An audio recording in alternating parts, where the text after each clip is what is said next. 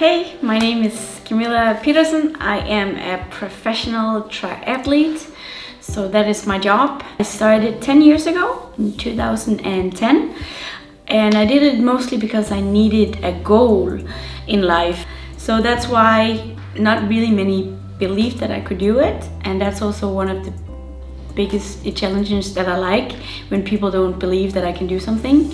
So I did my first triathlon in 2010, and then it went pretty fast. I was on the national team. I won a couple of races, and then I won my first European Championships in 2011. I was second at the World Championships, and then I became European champion on full Ironman.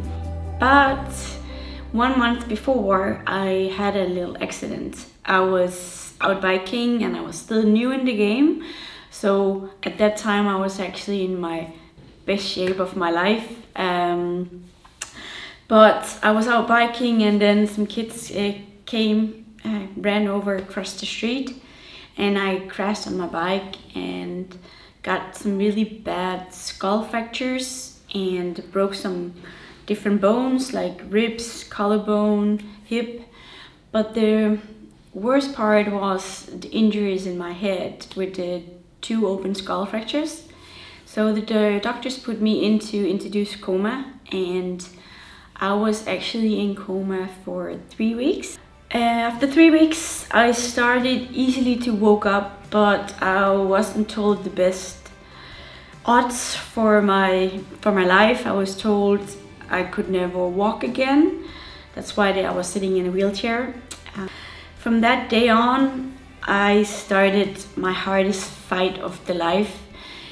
I could talk, but only had a few words I could say, and I remembered small things, but not many.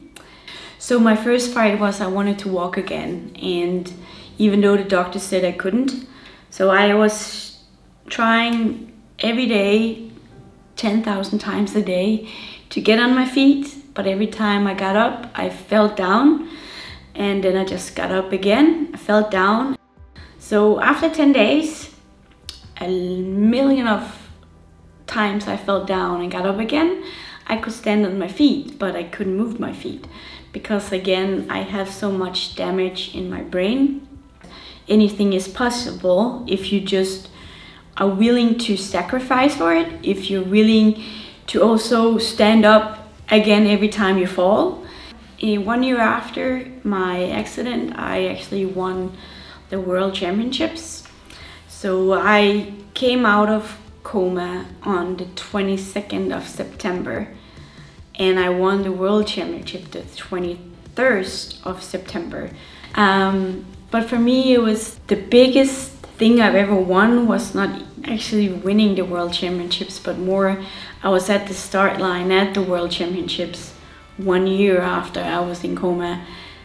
I always tell people, look always at the positive side, because life is not easy, but it's your own choice if you make it easy or positive, or you only bring the negative sides with you.